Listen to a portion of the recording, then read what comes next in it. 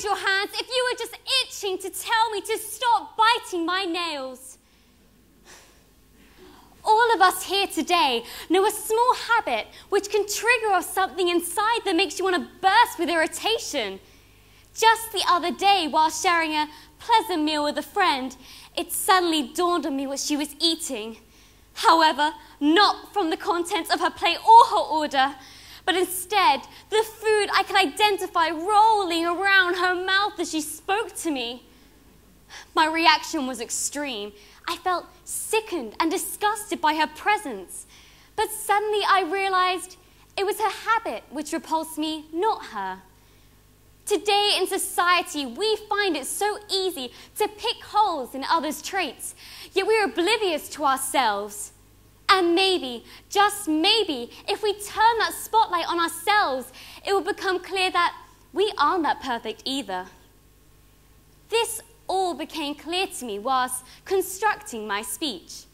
I asked my friends to write down some general bad habits in society, but instead, their very first point was in fact much more personal. Emily, talking too much. Harsh, yet so true. I do talk too much, almost so that people have developed a response that I like to call the Churchill nod, replicating the dog in the advert. Oh, yes!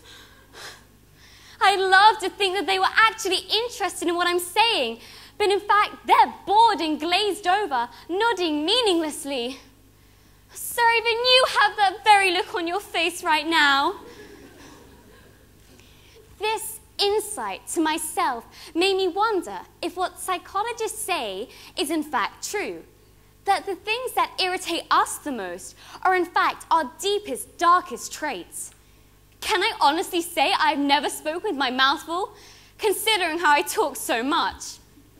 So I believe that we need to stop this instant judgment and criticism of others and instead become aware of ourselves. And will doing this make a difference today? Oh, yes.